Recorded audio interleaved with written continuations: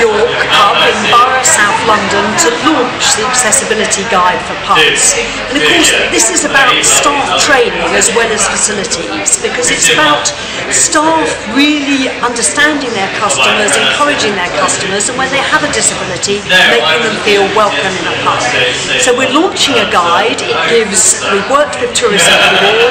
It gives both guidance to pubs, but it also gives some case study materials of where accessibility for disabled people has really worked well. And of course, we have 9 million people in this country who have disabilities. They often come out with families and friends, and we want to encourage them to come to our pubs. Okay, so Tanni, why do you think being accessible is good for businesses like pubs? It's really important that pubs are accessible, because disabled people want to go to pubs the same as everybody else, and disabled people choose where to go based on a couple of things. It's partly about access, but it's partly about attitude of staff, and it's about making it easy for them to get into, so they can choose where to spend their money. Right. And how important do you think it is to have information available on what the access features are on an individual premises? Disabled people make decisions every single day about access and about how they want to move around, travel, or buy goods and services. And most of the time, it's not about physical access being perfect. It's about people having information so they can make a choice. So people might choose to come to a pub that's got a step, or maybe has a white bar, but it's really important that the disabled people themselves know about the place they're going so they can make a decision where to go. Right. Now, pubs are mostly small family-run businesses, and modifying premises, especially in historic buildings, can be a bit expensive. What do you say to that in terms of what pubs should be doing? It can be really expensive to make adaptation, especially where buildings are very old or perhaps listed. And really, a lot of the adaptations that are needed can be very cheap. So it might be having a portable ramp, or just moving the tables around in a different way. The most important thing is about the attitude of the people who own and run the pubs. It's about being welcoming. If they see somebody outside in a wheelchair with a big step, just go out and offer them a hand. Actually, most disabled people who live in the UK are used to challenges with access because it's a really young country. But the most important thing is to be welcoming, because if disabled people find places that they like going, they'll go back there again and again. They're very loyal. Right. And what would you say was your top tip for a pub to implement to make themselves more accessible? The top tip for a pub, which would be absolutely amazing, is to have an accessible loo if at all possible. It doesn't have to have kind of hoists and all sorts of glamorous things. It just kind of needs to be something that's really simple. That makes a huge difference about where disabled people go and spend their money. The second thing would just be welcoming, just be helpful, just be friendly, and welcome disabled people in. Great. And what do you think of the new BBPA guidance? Do you think it will help pubs? BBPA guidance is really important, because a lot of the time people don't know what to do to make themselves accessible. They think it probably has to be lifts and ramps and lots of very complicated things. But actually, it's quite simple. It's about treating disabled people the same as everyone else. And I think the guidance is amazing, because actually it just allays fears of people who own or run pubs, just to say that these are things that you can do to make your business more accessible to actually everybody.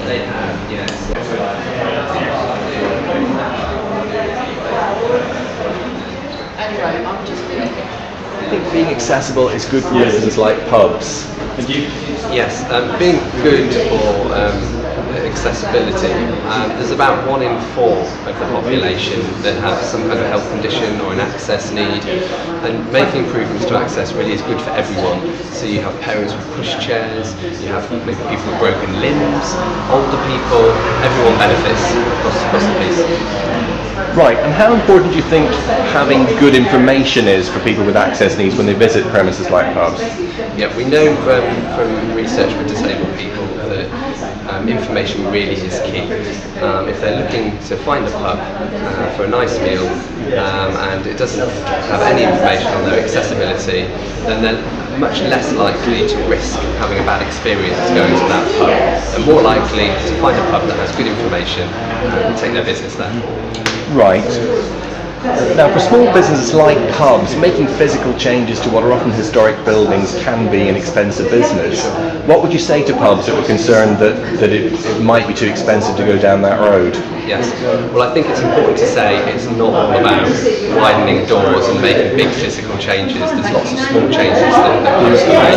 Maybe if they just have one small step to their front door, their front entrance, something like a portable ramp could be a low-cost alternative to having a physical ramp fitted. But also the customer service is something that is really important and can help to overcome any physical access restraints. So look at disability awareness training, which Visit England offer for free for businesses. Right, and what would you say would be your top tip for making premises like pubs more accessible? It goes back to information. My top tip would be for pubs to produce an access statement, and that's a written description of their accessibility, and you can put that on their website, and it's a marketing document really, so that everyone understands all of your facilities and services, how accessible they are, and there's no uncertainty.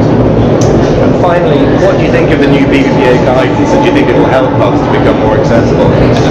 I think the new guide is an excellent first step in giving pubs the ideas that they need to make improvements to their accessibility, and also it puts the figures of the business case in there. So £2 billion is spent by disabled visitors in England each year, so there's a strong business case that's laid out in the guide.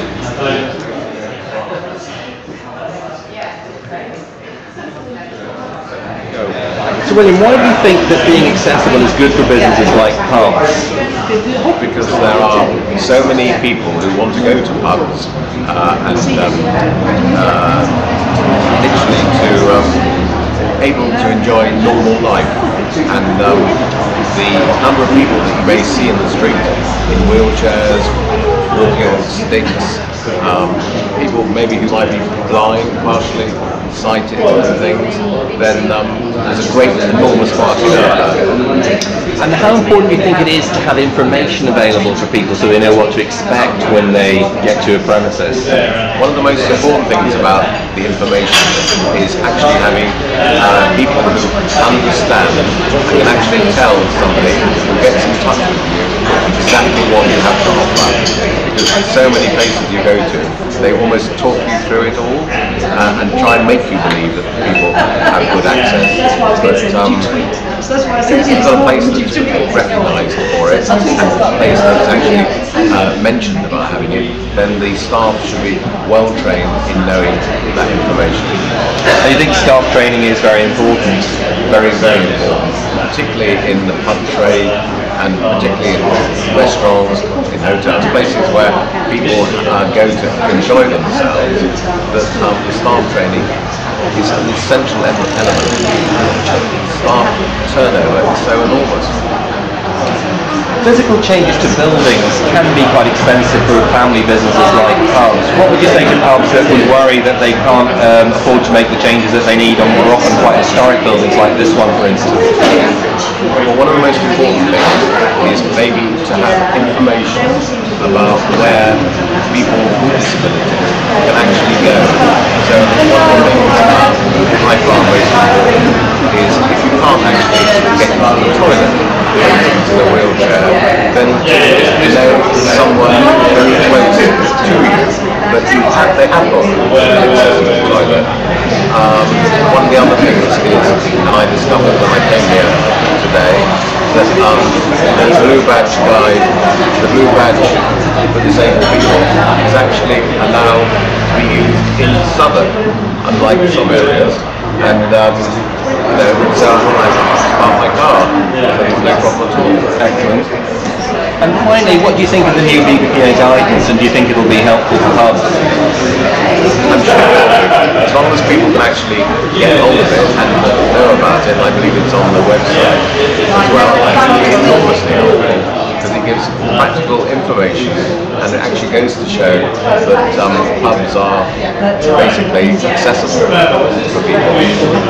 Lorraine, you're the licensee here in what is a very historic pub. A lot of licensees would say that it's too expensive to make changes to improve access at buildings like this. What do you say to that, and what do you think pubs can do to help those with access needs?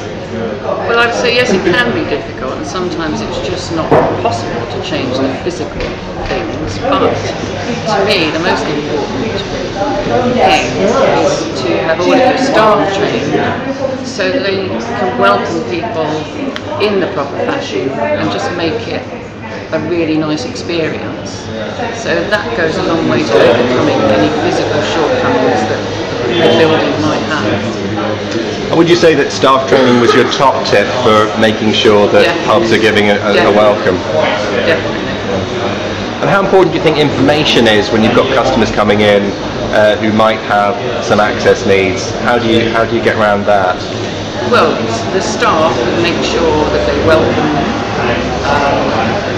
assess what's required, seat them in a place which is going to be suitable, without being patronising. Explain to them the special board, for instance, because they might be sitting down there and you can't just point them read the menu. You want to just explain and be helpful as much as possible. And do you think all these steps that you've taken have actually helped the business? Undoubtedly.